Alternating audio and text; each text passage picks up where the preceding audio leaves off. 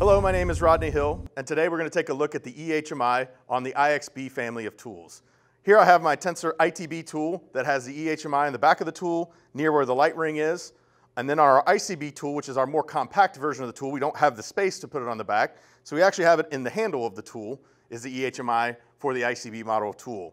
Now we're going to do some rundowns here on the bench and take a look at what that looks like on the eHMI. On the eHMI screen at the top we have our status bar. On the left we can see the signal strength indication for Wi-Fi.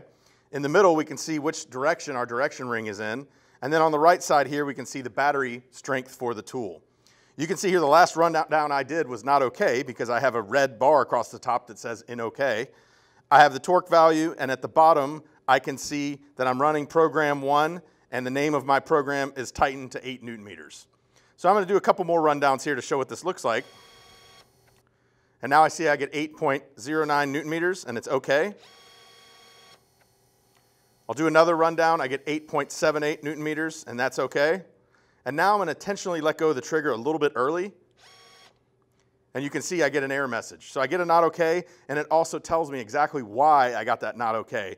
So in this case, it was trigger lost, which means I let go of the trigger before I reached my desired torque. So now let's take a look around the menu on the tool. If I hold down the middle button here, you can see a blue line moves across the top, and I can access the different menus on the tool. We'll start with the tightening menu here. In the tightening menu, we can choose through the different programs that we have on the tool. I'm going to leave it in this program we have right now and go back to the menu by holding down the middle button again.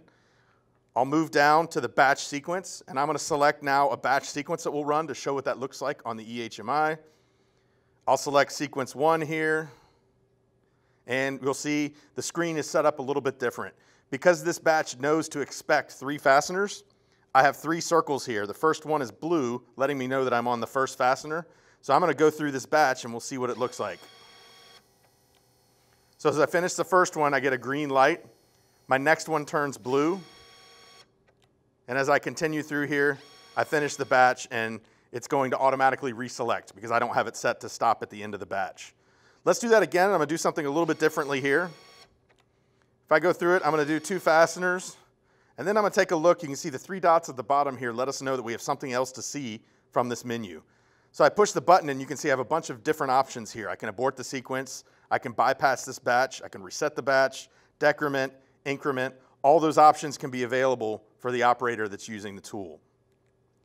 We're going to go back to the menu structure here again by holding down the middle button, and we'll continue through here. We have a tool menu. Inside the tool menu, we can see the serial number of the tool, the software version the tool is running, the model number of the tool, and a lot of other information here available right on the tool. Again, I'll go back to our main menu by holding the middle button. We'll move down to information. The information, we can see the software information on the eHMI. As we roll through here, we can see all this different information about the eHMI. I'll hold down the middle button again, and we're going to go back to the main menu again. And our last menu here, we can actually see our network information. So as I click on network, and I'll click information, I can see that I'm using a WLAN or Wi-Fi connection. It's configured through DHCP. It shows me the IP address that the tool has received.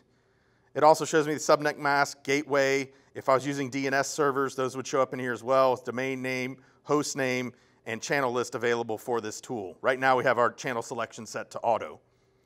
So I'm going to go back one more time to our main menu, go to network, and I'm going to take a look at my signal strength history. And what I can see here is I can actually see the wireless signal strength as the tool sees it. So if we take a look at this graph here, we can see that I have a very good signal strength with my access point. In fact, it's so good right now that I don't even see any deviations on the graph, but I would see this update real time if I was in an area where maybe I didn't have as good of wireless coverage.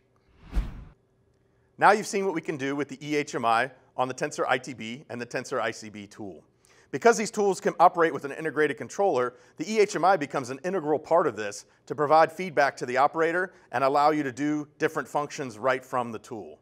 If you need any more information on this, please contact your Atlas Copco representative, and thanks for watching.